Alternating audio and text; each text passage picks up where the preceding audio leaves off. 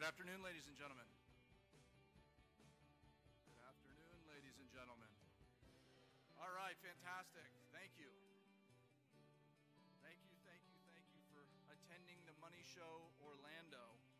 We're delighted that you all are here with us today. My name is Aaron West, and I'm the president of Money Show.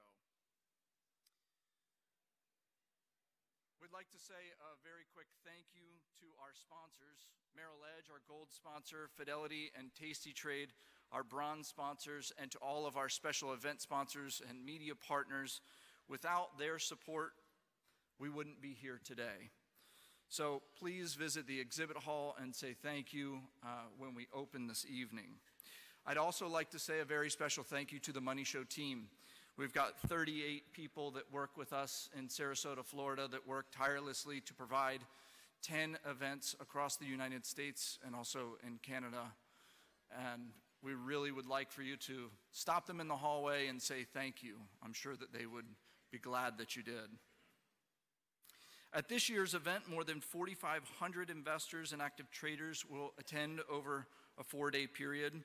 All of you have the opportunity to participate in everything here at the show, from the special pre-show tracks that we held this morning, including the All-Stars of Options event, the Women on Wealth and Money Show University event that's still going on today. With all of the incredible content that's happening here at the show, it's our hope that you'll take advantage of everything that Money Show has to offer.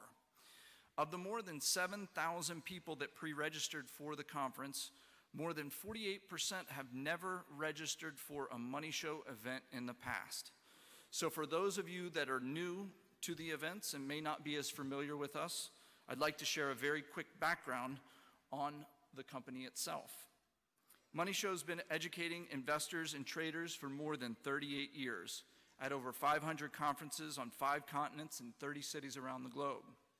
These conferences offer you, the active investor, an unbiased and independent format that gives you the opportunity to meet with the world's leading investment and trading experts to reap the benefits of their wisdom. We also have a community of hundreds of thousands of investors and traders that are very active on our website, moneyshow.com, where they find expert opinions on global markets and ideas for how to profit from them. If you've not visited the website, I would encourage you to do so, as you'll find the same unbiased expert advice that you find here at the show online, 365 days a year. In fact, I'd like to say good afternoon to those of you that are watching online today. They're logged on and they're going to watch throughout the duration of this afternoon because we've got an incredible program for you. And for the entire audience, both online and the people here in this room, at this Money Show here in Orlando, we've packed it full of knowledge, wisdom, and expert ideas from the best experts. You'll meet and share experiences with like-minded investors while discovering stocks, bonds, ETFs, and other things to buy and other strategies to employ so that you can make money in the markets today. We've assembled a stellar lineup of speakers, panels, and companies to ensure that your experience at Money Show will give you an unparalleled immersion into how to become a more profitable investor. Now, just remember, it's only going to take one idea to make this entire event worthwhile. So make sure that you listen out to the people that you're sitting next to, as well as the experts that you hear from on the podium. We've designed the show utilizing content verticals. And your show schedule inside your bag, if you pull out your official show program on page 22 and each day thereafter, you'll notice at the top of the page there are keywords such as alternative investing, the Income and Growth Summit, ETF investing, and others.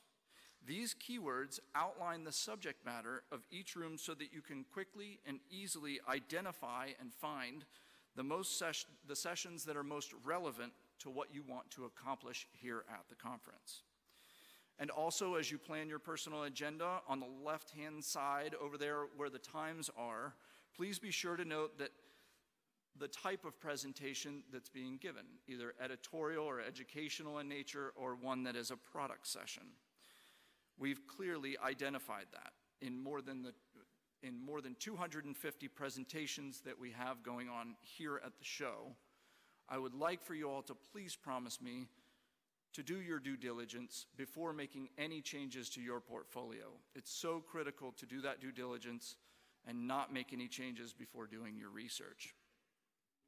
And so you can make the most out of your show experience. I wanted to be sure that you all knew about a number of exciting things that are going on here at the show. And I also want you to notice that throughout the conference, we've incorporated more experiential activities, things like an ice cream break, our golf tournament that's going to be going on Saturday night, and a new morning run. So please get involved in those kinds of experiences. It will really enrich the experience that you have here at the show. So first of all, the welcome reception and grand opening of the exhibit hall, please don't miss it, tonight at 6:30, directly after these keynote addresses in the Osceola C&E room. Tomorrow, we've got the MoneyShow Run and Walk at 7 to 7:45, and then we're going to jump right into keynote addresses here in this room beginning at 8 a.m. Then we have our exhibit hall opening at 10:15, and then we've got more than 100 breakout sessions throughout the day. Tomorrow, I also want to tell you about a very special charity auction that's going to be taking place tomorrow night at 7 p.m. Treasure Investments will be conducting a live auction of a beautiful bronze piece by Lorenzo Guilieri valued at $27,000. Not only will the winner of the auction take home this beautiful bronze piece of art, but 100% of the proceeds will be donated to the charity of the winner's choice. Pretty incredible. So I'll share with you that this auction is only limited to 50 people. So if you'd like to sign up to be in attendance, to have the opportunity to win this fantastic bronze sculpture, make sure that you go by the Treasure Investments booth number 411 to secure your spot in this exclusive event. Saturday, we've got another day packed with content. More than 100 presentations begin at 8 a.m. And of course, the exhibit hall featuring live product demonstrations from the bullpen opens at 9:45. We also have a can't miss lunch event at 11:45 a.m. We hope that you'll join us. There's tickets still available. It's our Top Pros, Top Picks lunch panel. Each year, our editorial team asks the nation's leading financial newsletter advisors for their favorite stock picks for the year ahead. And this is your shot to hear their very best ideas for 2019. And for those of you who like golf, I'll be hosting a golf tournament underneath the lights on the par 3 course at the back of the hotel on Saturday evening at 6 p.m. So we'd love it if you came out and played golf with us. It'll be great. And on Sunday, we've got a couple of post-show events with Eagle Financial Publications and Kami Zaraki and Better Investing. They have their interactive stock clinic that's going on. So tack on an extra day, stay here at the Omni, and take advantage of all the show has to offer. And speaking of taking advantage of everything the show has to offer, if you like the very best, we would encourage you to take a look at our Diamond and Platinum membership experience. If you look inside your program, inside that directory I referenced earlier, you'll find that we have 11 paid-for master classes that are going on at this event. They're $139 a piece. However, if you purchase a Platinum or Diamond membership at this event, you'll have access to every single one of those master classes. Plus, as a Platinum or Diamond member, you can attend any of our 10 conferences throughout the United States throughout 2019 and go to any or all of those master classes. That's more than 75 master classes in total throughout 2019. In addition, if you can't make it to the face-to-face event, we'll send you the transcripts and audio files from all 75 presentations throughout 2019. So we think that we've packed this program with a lot of value, and we hope that you take a look at it.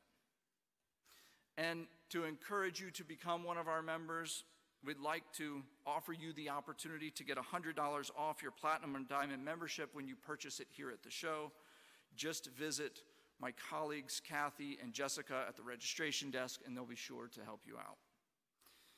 And if you'd like to receive up-to-the-minute schedule details, because from time to time we do have some changes to the schedule, I would encourage you to download our app. In order to do so, you can visit apps.moneyshow.com, or you can go into the Apple App Store or the Google Play Store and just search for Money Show events, download the app, and find speaker schedules, find biographies on speakers, where booths are, so on and so forth.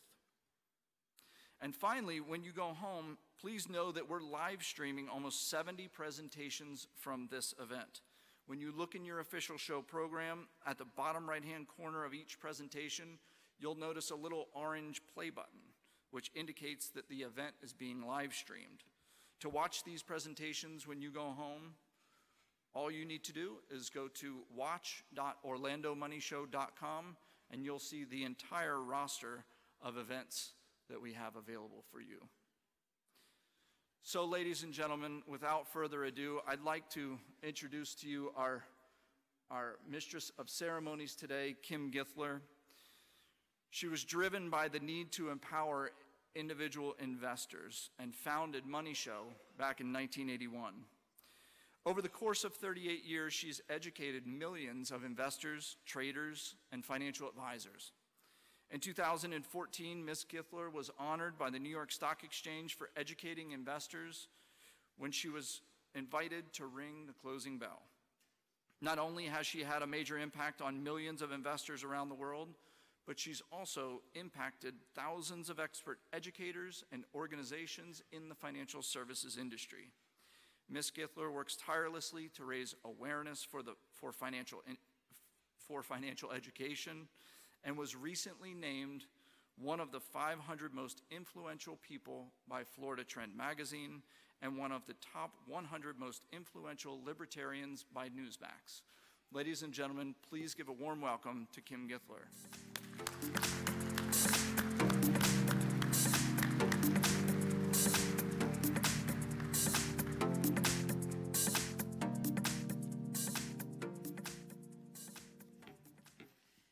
Aren't I blessed to have someone like Aaron West as the president of our company?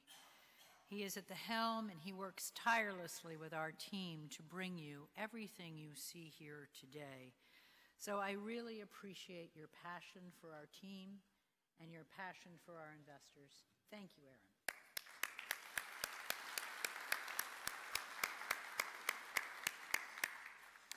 I'm also sharing with you how many of you saw the previous slides going through, rehearsing your hand. How many of you, after watching that, know how old I am?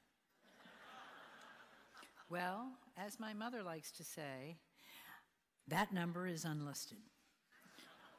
However, you will see that I have not aged before your eyes with the wonderful experts you saw before you, but they have. No, really, they are what has made this an amazing run. I also want to share with you that I have the delightful pleasure to work with my son by my side, and many of you know him because he has badged, he has worked with our speakers, and now he works by my side in this business. Charlie Githler, will you please stand?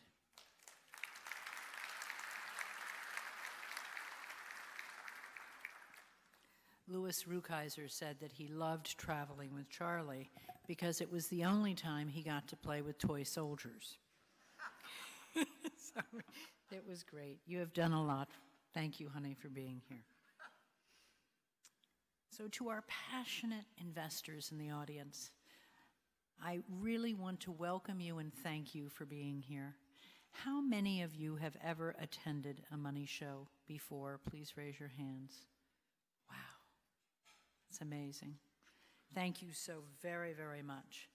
Well, as you know, my purpose in life, since I started this company so many years ago, was to make a difference in people's lives and the quality of their personal financial well-being. I am humbled and grateful to have shared this mission with some of the most greatest and most powerful advocates like Louis Rukeyser, John Templeton, and yes, our dearest and loved Jack Bogle. As you saw on the opening slides and this slide here, Jack was an advocate that attended our events and gave freely of his time to educate investors. He, like the other legends and pioneers in investor education, was an original disruptor of the asset management business on Wall Street, having created the index fund and being a relentless advocate for all of us. Sadly, we lost him in January at the young age of 89.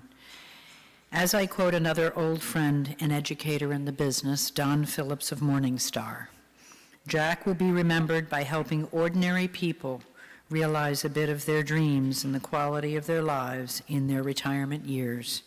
To Jack, that was his greatest reward in life. Let's all take a moment to be grateful to Jack for all the wonderful opportunities he has given to us. Thank you, Jack.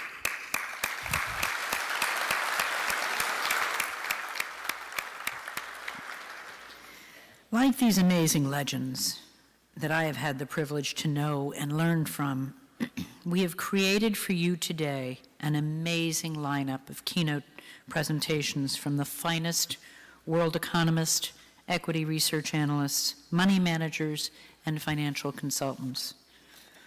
Our goal has always been to want you to go beyond the news of the day. At MoneyShow, you can get a deep immersion and a complete macro perspective in the overall market.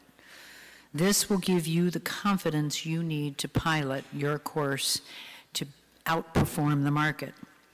These are challenging times for investors, coming off the market's worst December since the Great Depression and the huge volatility swings we investors have experienced in 2018. So now more than ever, it is essential for a peace of mind to invest with more caution and perspective in 2019. I, along with Debbie Osborne in the back of the room, have hand-selected the keynotes that you will see this afternoon and tomorrow from all areas of investing, both domestically and globally, so that we can achieve our number one goal from these presentations, which is to look at the big picture and identify the macro trends that will affect your personal portfolio allocation. So here is my list of macro trends that I'm looking at and want to get the most out of in this next day and a half, and then I follow people into their workshops to get the specifics. But you're all old dogs here, so I know that you'll be able to do that very effectively. I know that Washington policy drives a lot, but so does Chinese policy. So you have an amazing speaker that's going to speak to you after I do by the name of Mark Mobius. Mark Mobius is one of the greatest minds in the world on the emerging markets, and he actually was John Templeton's closest advisor, taking John Templeton and the Templeton funds across Asia and across all emerging markets. So you are very lucky. So he will share with you a little bit about policy in Asia, energy, Asia and China, emerging markets, Fed policy. We have some of the greatest minds in the world on Fed policy here. I was delighted to see my friend Larry Kudlow 8 weeks after he spoke at Orlando last year to be named the economic advisor to Trump, and now David Malpass has been named the head of World Bank, who also spoke for us in San Francisco. I'm delighted, and I think they'll do great with policy. U.S. corporate earnings, sector selecting, the dollar, Brexit, the Europe factor, and most importantly, technology. We have a brilliant person speaking tomorrow, and I don't want you to miss it, Howard Tolman. Howard Tolman, I heard for the first time in Chicago almost a year ago. He is a brilliant technology futurist. He's a billionaire, and I want you to hear him tomorrow, so write down Howard Tolman. So goal number 2 is to identify specific ideas or economic trends that you may discover while attending this event, and doing your due diligence to carefully maximize how you will apply these thoughts and strategies. Our attendees say they walk away with many ideas that create a more disciplined and knowledgeable approach to investing at these events. But what I want to remind you to do is take lots of notes, log on after, because you can take the notes, but I really want you to be clear when you're making any changes, and I very much want you to do your due diligence before making any change in your wealth strategies. Also remember, you're with many like-minded investors. That is the silver lining here. It truly, truly is. And what I mean by that is many of you have created this conference. You've given me ideas for speakers. You've told me exactly what you want to hear in terms of trends. You have been the greatest advocate and builder of this business. You know the best experts out there. You know what stocks you're buying in ETFs. Share it with your neighbor. Connect. You are the ultimate social media for financial behavior and sentiment at this conference. So please talk to each other. Now, I always like to leave you with a little thought, and that is, how many of you know how much the S&P 500 accelerated in terms of growth? How much, in a percentage basis, did the S&P go up in the 10-year bull run we just had with share buybacks? It was $4 trillion, but it was 30% of the gain. 30% of the gain of that bull market. So you need to learn these little tidbits because you say to yourself, gee, if we don't have the buybacks next year, what happens? So that's what we like to do, is perk your curiosity and give you little tidbits to investigate. I'd like to end today's presentation with a phrase that many of our successful investors and educators take very seriously, and I am a huge advocate of it, which is knowledge is power. So thank you for being here. And the other thing I heard the other day, which I really liked and I wanted to share with you, is knowledge is the slave that soothes many a fear. Knowledge is the slave that soothes many a fear. And my saying is, patience is a skill for investing, but I believe perspective is the art of investing. I am thrilled that you are here, and I wish you great success in your financial future. So thank you very much.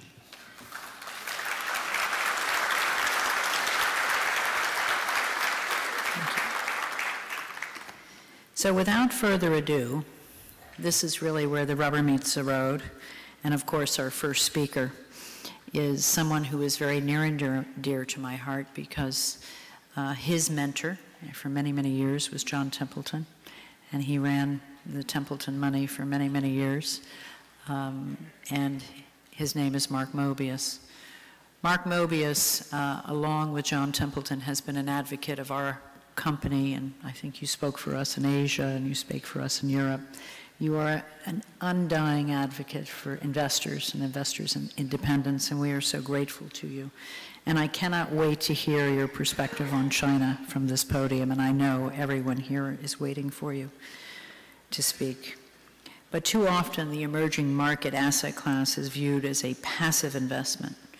It's time to enter or exit emerging markets. However, at any given time, there are good and bad investments in the sector. John Templeton used to say, if there's a bad investment here, there's always a good investment there, and you need to open your eyes, not just have your blinders on. Dr. Mobius, known as the founder of the emerging market asset class, specializes in knowing where to place your emerging market bets. In May, in 2008, I'm delighted to say, with two ex-colleagues, he launched Mobius Capital Partners, which utilizes a specialized active investment approach to rate emerging and frontier market companies. Prior to this, Dr. Mobius was employed at Franklin Templeton Investments as the executive chairman of Templeton Emerging Markets Group. He is a brilliant market investor. Please help me welcome Mark Mobius.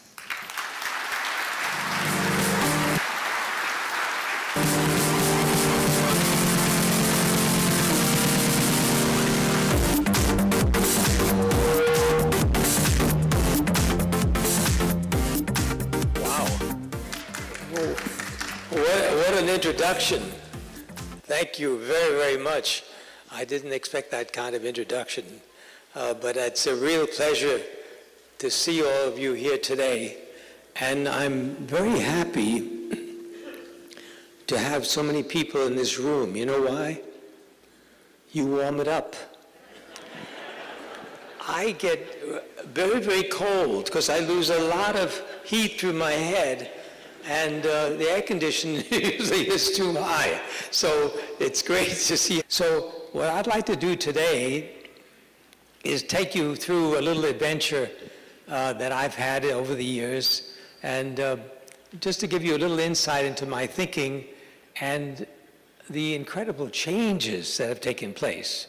I just flew in last night from Singapore, and I remember when I first went to Singapore in the 70s, when I was 10 years old.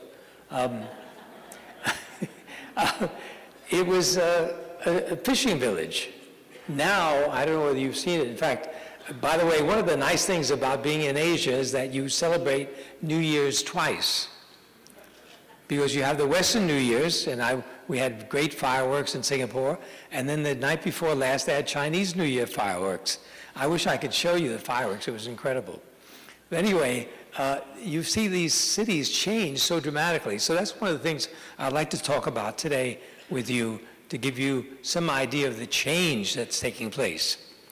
For example, 25 years ago, this is what Shanghai looked like. In the foreground is the famous Bund. You know, that was the place where, before the war, the famous Hong Kong and Shanghai Bank, Chartered Bank were there. And over there in the background was Pudong. It was fishing villages, small houses, etc., etc. This is what it looks like today. The same picture from the same place. Isn't that incredible? And by the way, you see there the building with a sort of a square in the middle. You see that? Sort of a rectangle in the middle. It's second highest building. That was built by the Japanese investor Mori. He's one of the largest property investors in Japan. And the original design for that building was not a square, but it was a circle. It was a hole. Do you know why they changed it? The Japanese flag. You don't want the tallest building in China to look like a Japanese flag. So they changed it, and then the Chinese built a taller one next door. You can see that. If you looked at Dubai 25 years ago, this is what it looked like. We had an office, by the way, in the building in the background. And today, this is what it looks like. And by the way, if any of you have a chance, please visit Dubai. It's just incredible. This building is so inspiring. By the way, that tallest building in the world was designed by Skidmore Owens, you know, the American firm that does tremendous buildings around the world. They don't get the credit for it because they usually, you know, try to not say that a foreigner built the building, but that's what happened. And in the foreground, underneath that, they have these incredible water shows, similar, actually about 3 times larger than the one in Las Vegas, every half hour with music and so forth. Just incredible. Can American women go there alone? Oh yes, American women can go there alone. Dubai is not Saudi Arabia. Dubai is part of the UAE, the United Arab Emirates, and they're very, very open. You have lots of foreigners there. You see girls with mini skirts next to a woman who's completely in black, covered up completely. So it's quite open. You can't drink. You can't have alcoholic beverages except in the hotels, but they won't have open bars, some places like that. But generally speaking, I found it to be very, very easy and open, very peaceful, very safe, a very well-run part of the world. Very, very nice place. So I strongly recommend for you to go.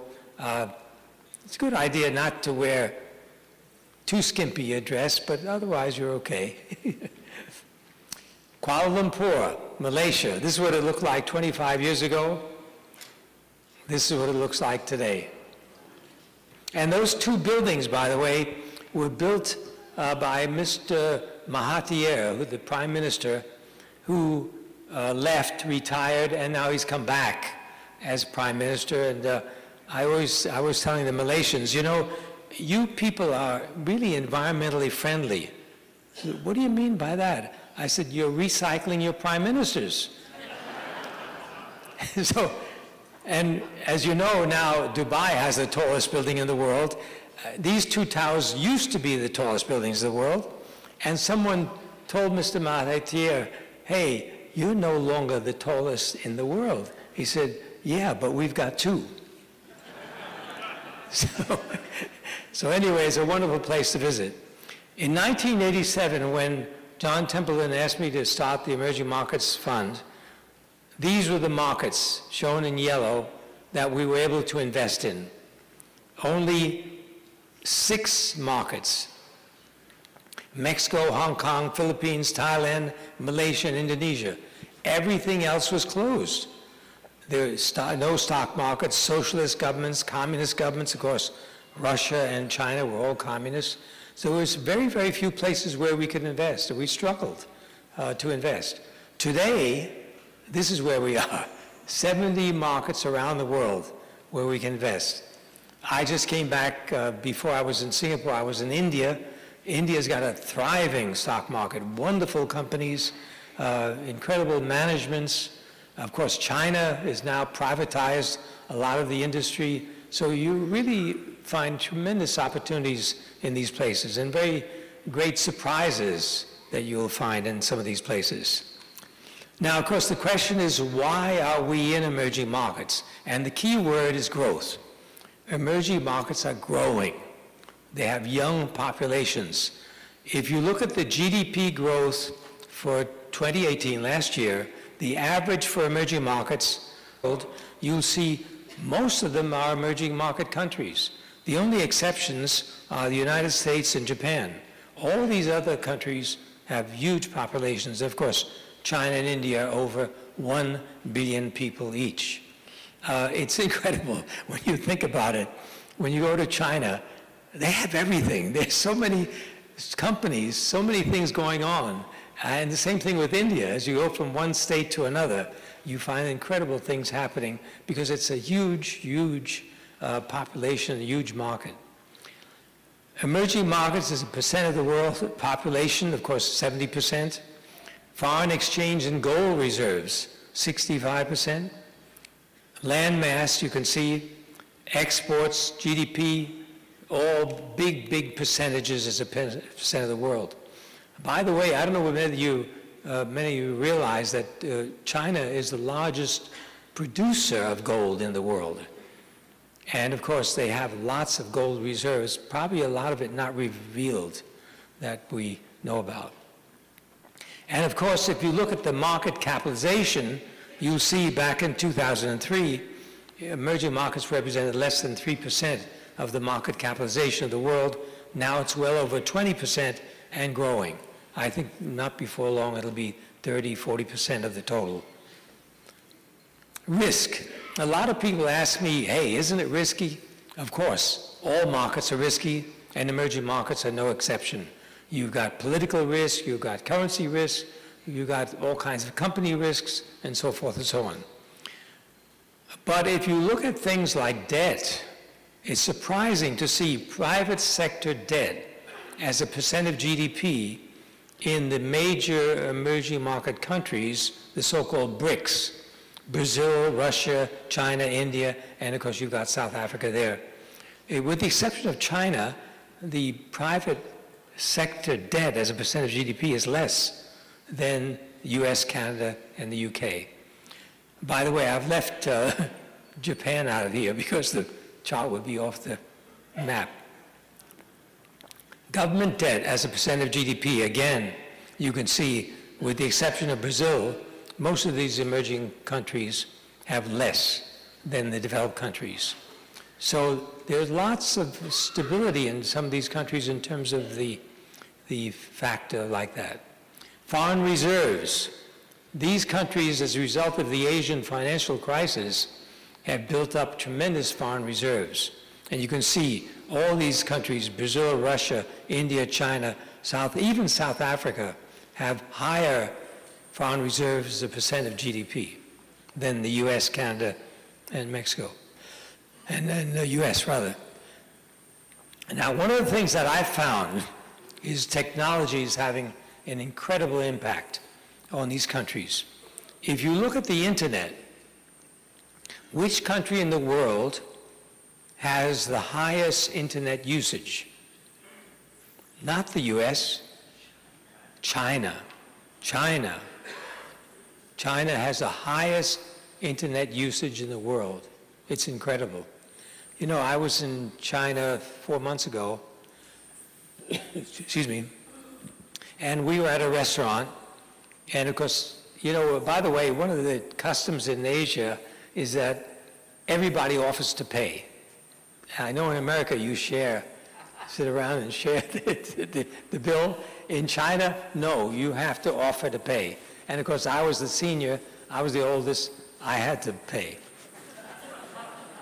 So I took out my credit card, not acceptable. I took out cash, I had renminbi, not acceptable. Finally, I was having dinner with my former staff in China. One of my colleagues took out his cell phone. He said, okay, I'll pay. Bang. With his cell phone, he was paying. This is what's happening in China. Everything is being done with these cell phones. People have smartphones and they're paying with these things. It's just incredible. And that's the reason why you have this very high internet usage. And the reason, of course, is that global smartphone sales, don't forget, smartphone is different from the old Nokia. Remember the old Nokia? Smartphone is you have a computer in your hands, a powerful computer.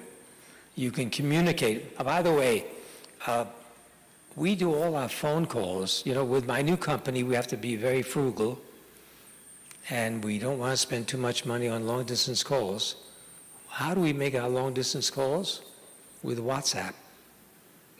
So just a minute ago, I was talking to my partner in London, Greg Konieczny, WhatsApp. This is the power of Vitel because it doesn't cost you anything. I'm using data. So you're seeing this incredible increase in smartphone sales. Back in 2008, about 100 million was sold. Now you've got over 1 billion sold each year. And 70% of those sales are in emerging countries. So this, ladies and gentlemen, is a big, huge impact. You know, on this trip to India, I noticed Amazon all over the place. And Flipkart. Flipkart is the Amazon of India. I think Walmart bought into that. And they're selling like crazy because of these smartphones. People are ordering on their smartphones. India internet users are going up like wildfire. You can see the increase there because the prices are coming down. The richest man in India and one of the richest in the world is Mr. Ambani. And he has a cell phone company where he's offering smartphones for about the equivalent of $25 US to people in India. This is an incredible change that's taking place. And of course, the average cost, as I mentioned, is going down in India as well. And this is happening globally. Now, we are value investors. We believe in buying cheap stocks. And if you look at value for emerging markets, you'll see the price-earnings ratio for emerging markets is much, much less than of the developed countries. And if you look at the trends, you'll see that recently both the global markets and emerging markets have gone down in terms of price-earnings ratio, so they're all getting more and more attractive. If you look at price-to-book value, again, emerging markets companies are cheaper than the developed market companies. And again, if you look at the trends, you'll see that emerging markets have hardly moved over the last 5 years. In fact, they've gone down in terms of price-to-book. So we're buying cheaper and cheaper stocks. Currencies. A lot of people ask about currencies. They're afraid of the currency risk. And the important point to remember is that emerging market currencies are now cheap. They've gone down dramatically. This is the emerging markets index of currencies, and you'll see that we're way, way down to a low level. Some of these currencies have lost incredible amounts of money. Look at this. Argentine peso down by 90%. Turkish lira down by 80%. Brazilian real by 60%, and so forth and so on. So with US dollars, I'm buying a lot more local currency and hopefully buying the cheap stocks at the same time. Now, a lot of people ask about ESG. I was on one of the cruises sponsored by the MoneyShow. I don't remember the one in Australia, Kim. And I was talking to one of the investors there, and I said, you know, I'm interested in ESG. She said, what's that? I said, it's environmental, social, and governance. She said, can I make money with that? Good question. But we are in a new era, and one of the things we found in this ESG is that it does matter about performance. Because if you look at the emerging markets index of the leaders in ESG, you know, they have a way of ranking these companies and putting them in an index. The ESG leaders perform better than the other companies. And I think one of the key reasons is that companies that pay attention to ESG usually are probably better managed. So that may be one of the reasons why you see this better performance. And ESG strategies are now taking a bigger and bigger share of the total market because investors are now asking, hey, we want to invest in good ESG companies. We are looking in our company more and more at this, and we decided in order to have E, environmental, in order to have S, social, you got to have G, governance. You have to have good governance in companies.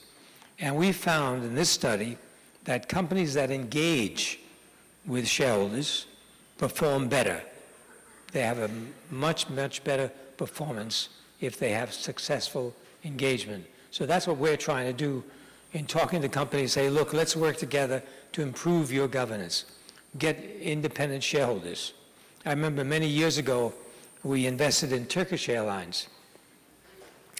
Their call letters is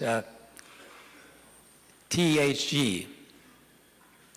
In those days, it meant they hate you because the service was so bad. And we talked to the president of the company and said, look, you know, we would like to recommend an independent director. And because in those days, you know, they had all government people at the directorships. So he said, well, I'm willing to do that, but you got to go to Ankara to talk to the minister. So we went up and talked to the Minister of Transportation, and we said, sir, we'd love to suggest independent director. He says, why not only one? Why not two? I was shocked. You know, it was the new government that came in, wanted to reform. We also knew of a company that did very good catering in Austria that was owned by a Turkish gentleman. And we introduced him to Turkish Airlines. They accepted to have him as a caterer. Now, if you fly Turkish Airlines, the food is incredible. It's one of the reasons why people fly that airline. So you can see the engagement really helped, and of course the stock price did very, very well. Commodities. A lot of people ask me about commodities and say, gee, you know, commodities are going down. Is it worthwhile? You must realize that, don't forget, 1 billion people in China, 1 billion people in India, they want to have the standard of living that you have here in America. That means they need commodities.